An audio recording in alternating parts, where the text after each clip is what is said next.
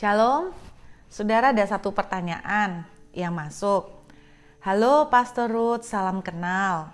Saya mau tanya, bagaimana supaya kita bisa tetap konsisten untuk tetap bisa saat teduh setiap hari? Thank you. Saudara, waktu saya membaca pertanyaan ini, terus terang, saya sebagai manusia juga, kita ini kalau dipikir-pikir kita tuh kalah ya sama setan. Karena setan itu lebih konsisten daripada kita. Karena buktinya Alkitab itu bilang gini, waktu setan itu diusir, dia mencari-cari kesempatan kapan dia bisa menyerang lagi. Jadi kalau bicara soal konsisten, terus terang kita tuh kalah sama kuasa-kuasa jahat ya saudara. Nah, pada waktu kita menjaga konsistensi untuk saat teduh, membangun hubungan pribadi, terus terang, saat teduh itu nggak bayar, murah. Tapi dibilang murah bukan murahan. Karena satu musuh yang paling sering menyerang kita adalah malas. Terus kemudian nggak bisa fokus. Jadi saya percaya semua saudara yang membuat kita itu nggak bisa konsisten saat teduh karena kita merasa bosen ya.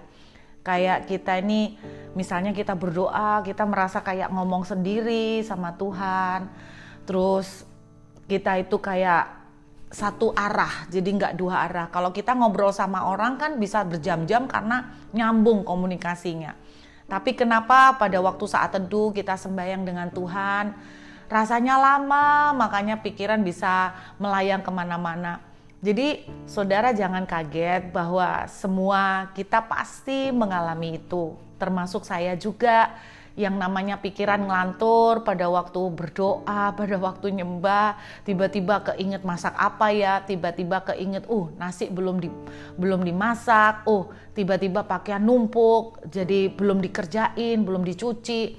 Jadi tiba-tiba pikiran-pikiran gitu nyelonong saudara. Nah, salah satu cara, jujur saya harus mengakuin, saya sendiri cukup struggle ya menghadapi masalah konsistensi untuk bisa tekun tetap dengan saat teduh. Tetapi ada salah satu doa yang pernah saya minta beberapa tahun yang lalu dan ternyata doa saya ini dijawab sama Tuhan. Doa saya itu begini saudara, Tuhan kan tahu saya ini males, Tuhan kan tahu saya ini suka pikirannya melayang kemana-mana, Tuhan kan tahu saya ini orangnya tidak konsisten. Tapi saya tidak kepengen begitu, saya pengen konsisten Tuhan. Jadi Tuhan tolong, please. Paksa saya Tuhan, paksa saya kalau sampai saya tuh males, saya tuh mulai dingin sama Tuhan, saya mulai rada jauh sama Tuhan, bikin setiap bagian tubuh saya tuh tidak enak semua, bikin meriang gitu loh, bikin panas dingin, kayak orang kecanduan narkoba gitu loh. Saya mintanya seperti itu, pokoknya bikin saya sampai melek merem deh, sampai kayak orang meriang, kayak orang demam, pokoknya nggak enak semua. Seluruh tubuh saya bikin deh Tuhan, nggak enak semua, sampai saya menemukan kepuasan di dalam hadirat-Mu, di dalam saat teduh dengan Engkau. Dan ternyata doa saya ini, pengalaman saya secara pribadi ya saudara, doa saya ini dijawab sama Tuhan. Jadi setiap kali saya mulai terlalu sibuk pelayanan misalnya, badan saya, maksudnya hati saya gelisah semua, nggak enak semua saudara. Jadi maunya pengen nangis, maunya suntuk, padahal nggak ada masalah gitu loh. Hati itu nggak enak semuanya, resah, gelisah. Jadi akhirnya mau nggak mau saya tuh lari ke Tuhan, nangis.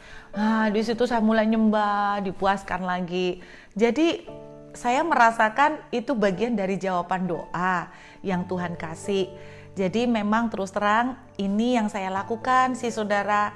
Saya nggak tahu bagaimana dengan saudara, apakah mau mencoba tips ini. Tapi saya pernah meminta sama Tuhan untuk memaksa. Karena terus terang siapa sih kita saudara, kita tuh loh nggak bisa mencintai Tuhan dengan kekuatan kita.